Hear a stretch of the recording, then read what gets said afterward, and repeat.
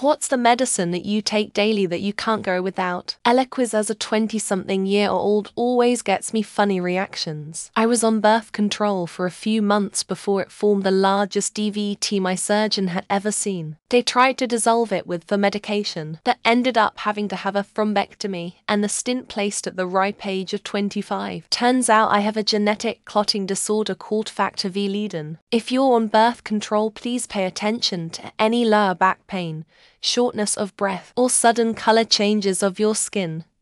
DVTs are no joke. I'm on a transdermal scopolamine patch for a constant nausea issue. I basically wear one all the time except for every 3 days while I'm in the shower. If I go more than about 40 minutes without one on, I start feeling it. That patch and my relief band are the two things that give me functional days. I become literally incapacitated if I don't have one on for 3 hours, and very ill in a much shorter timeline.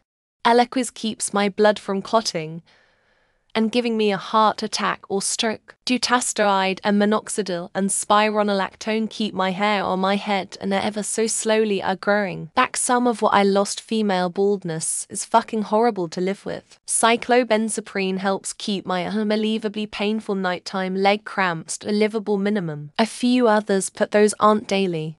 Right now it's becoming apparent that it's ibuprofen. I've been bothered with restless legs for a while now, and if it's not restless legs, it's my reflux playing up. I started on iron supplements last week, but so far no progress. Still bothered by the restless legs and chronic fatigue. I'd rather avoid going to my GP, so over-the-counter medicines will have to suffice. Effixor. For my general anxiety. Not only would I be miserable from anxiety, I would go into very unpleasant withdrawals. Though there is nothing that would kill me in the next year if I stopped taking it. I would have some short-term and long-term damage though, and some would be unpleasant for a while. Line the Effixor withdrawals. Omeprazole used to consume an average of 10-12 tons a day, which is vastly over the recommended amount. For chronic heartburn, diet changes did nothing. Tons helped, but only temporarily. Been on one omeprazole daily for almost a week, and I've taken 1 ton since starting. And that was just course I woke up choking due to reflux. A caffeine pill.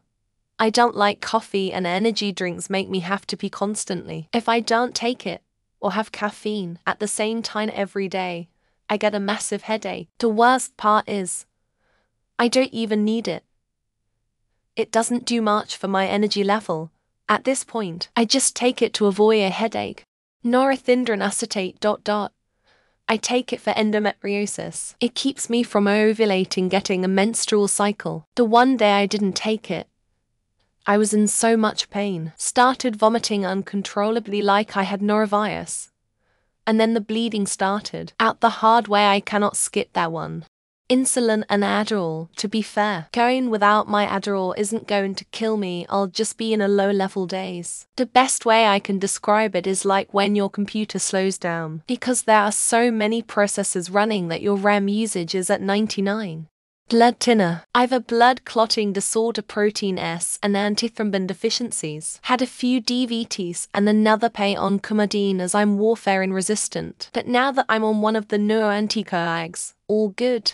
My painkillers, for different kinds, my prednisone, and my approximately 20 other tablets I have to take daily thanks to my fibromyalgia, my adrenal gland, kidney and liver problems. It sucks. I can't leave the house without taking a box of tablets with me. 5 months. I'm on 80 milligrams and I went until 23, being completely unmedicated on some superiority bullshit, and when I did get diagnosed and medicated, it was a night and day difference. It's still crazy being able to focus on a single task for longer than 30 minutes. Propranolol, Ramipril, Wellbutrin, alprazolam and mirtazapine. The first are heart meds. Without them my arrhythmia goes haywire. The last 3 means I can sleep without night terrors and actually be a functioning adult. I'm a mess. Well, I have bipolar disorder, so lithium, Lamictal and Latuda. Without them I'm a crazy mess. Psychotic, suicidal, woohoo, all the emotions. I'm stable with these meds and people would never guess I'm a secret crazy person. 5 ants MADD since age 6, and a traumatic brain injury. My co-workers usually ask me if I forgot it while I'm dancing in the classroom. Thankfully I work in SPED, so I'm allowed. Also my gabapentin for the ADHD rage. My hive medication. It keeps the hive undetectable, and I can't transmit it to anyone else as long as I take it. It also keeps it from developing from just hive infection to having full-blown AIDS, hence keeps me alive. Substances you've never tested, in particular, party drugs. I knew of a person who died at a music festival from ingesting bogus Molly. Very depressing. Try your crap out. Don't use heroin or meth, though. I have to take Seroquel or I don't sleep. I've been hospitalized and had tests done. Severe insomnia. If I don't drink them, I just don't get sleepy and will go days without ever experiencing actual sleep. Any of my psych meds. I remember my life unmedicated, and I wouldn't survive long. I've had years of therapy to help reframe my thinking and teach me coping skills, but the chemical imbalances remain. Lexapro. I've been one minor inconvenience away from never leaving my house again to many times in my life. Prolonged daily panic attacks are exhausting, and I'm glad my doctor taught me Intermeds. Apparently my birth control. Oh, I'd see how life was like without it. Turns out my endometriosis is really fucking painful without them. Went to the pharmacy today to get a new supply. Lithium and then levothyroxine because I got a thyroid disorder from the lithium, and omeprazole because I got fat from the lithium and thyroid disorder, and now I get heartburn a lot. ADHD and NDD pills. I also take magnesium to sleep and berberine. It's a lot. I'm only 31. Oh, and omega. My only unnatural pills are just the 2. Everything else is naturally done. Probiotic. Was able to get off my antidepressant and quit my cancer meds due to side effects. Tried to go off everything, but the simple little probiotic keeps my tummy happy. So laughed. It took me about 20 years of suffering through completely debilitating OCD to try it, and I only wish I had gone on it much sooner. My quality of life has vastly improved. Effixer. It keeps my otherwise crippling OCD mostly in check. Additionally, if I forget a dose, it causes me to feel like I am physically dying within 12 hours. So there's that. My birth control and propranolol. My period was debilitating to the point where I couldn't walk for 2 days minimum, and my anxiety. Meds which keeps the psychosis away. Exemestane erimacin, a hormone suppressant to keep my S3 estrogen eating breast cancer in remission. Bonus wicket hot. Flashes and hair loss. Plus bone loss. Citalopram. My antidepressant. After a day without, I start getting the brain zaps common with SSRI discontinuation. After 2 days, the dark thoughts come back. My brain pills. They stabilize my mood and keep me from doing stupid shit, like thinking the birds outside are listening to my thoughts and barricading the windows. Prilosec. I didn't have heartburn until I was 37. I went for sleepless nights and thought I was having a heart attack before I texted a friend who is an ETA doctor. Vilazodone. I worry that one of the days my farm fucks up my prescription, that'll just be it. My brain cannot handle not having. Everything is self-harm worthy. Fluoxetine, aka Prozac. I went 3 days without it once as it was backordered, and I didn't get my prescription refill in until last minute, and it was horrible. I don't barely even Advil unless I'm bad off. I figure this will buy my body some time for when I'm really old and needing to pump all sorts of meds. Law. Metropolol.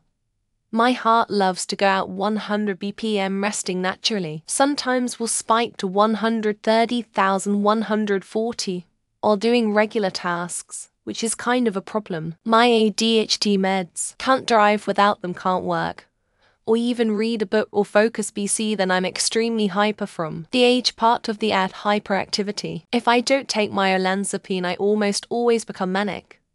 I technically won't die, but I will go balls to the wall insane, and we don't want that. Epilepsy meds, and because I'm epileptic, take lots of meds.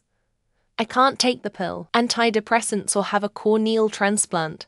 So yeah, F it. Hope all these commenters with chemical dependencies have a lil stash for if SHTF. Canna have 2 wean off M when the pharmacies are barren. I don't think you want to read a whole paragraph. I have a basket full of meds I take in the morning and in the evening another handful. Adderall, 3-OIR bid, caffeine and cannabis. The older I get, the more I've realized people are just little chemical processing machines. Ozempic. I'm diabetic. Stop using it as a vanity weight loss medication because I didn't have it for 2 weeks due to a shortage. I don't really notice the effects of Wellbutrin, but I suppose that. I also take Tylenol PM every night, which I know I shouldn't. Insulin. I ran out in my pump one day, and my sugar was super high, and I eat like shit. Reminded me of how bad I felt pre-diagnosis. Mirtazapine and lamotrigine keeps my bipolar ass a bit more stable, and I haven't had any epileptic seizure for 2 years now. I think cannabis and coffee. Yes. Seriously, haters won't listen to my reasoning no matter how right I am. But the people who know. I take the pills every day, but the one I notice most if I miss is propranolol. I take it for a tremor, so I get shaky without it. Keppra, for a seizure disorder. It's been nearly 9 years since my last full-blown seizure, and I'd like this trend to continue. Fibroid, I used to sleep 12-14 hours a day. Never felt good, always crying. Now I can function like a real person. It's awesome. Hydroxychloroquine for rheumatoid arthritis. Keeps me from swelling, rushing, and helps ease a bit of the chronic pain involved. Oxycodone or THC. If I have to put up with the bullshit you'll put out on a daily basis, I might as well be 9 sheets to the bed.